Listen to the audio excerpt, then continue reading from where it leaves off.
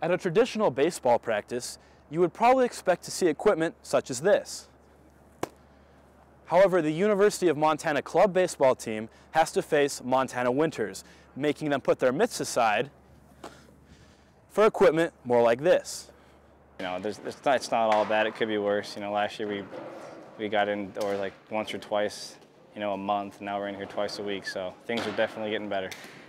This season is Ryan Sharkey's first as the team's head coach. One of his biggest goals early in the school year was to schedule times for the team to use Schreiber Gym for off-season workouts. Assistant coach Dave Hall says he tries to mix up the indoor drills and conditioning to keep the players in shape but also happy. Basketball kind of breaks it up because it's hard to come and just run, you know, every practice and run afterwards, you know, for conditioning. Senior outfielder Jeff Frischman believes that the gym does have its advantages. You know, as far like if a baseball field, there's so many things that go wrong. It can be raining, it can be snowing, you know, the field could be messed up, and then here, you know, it's always available.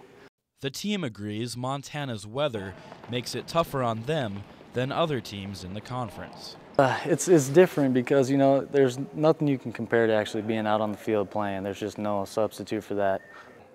Inside, we mostly, as you can see, doing hitting drills, pitching drills, stuff like that. You can't really substitute taking ground balls outside. The coaches feel that the increase in off-season workouts will definitely help the team. The years before, we didn't have any winter practice. It was kind of on your own, and I think it's going to be hugely beneficial this year because these guys are going to be in a lot better shape.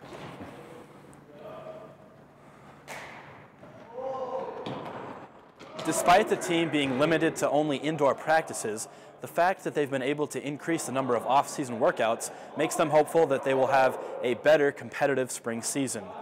Reporting for the News Channel, I'm Vince Bagby.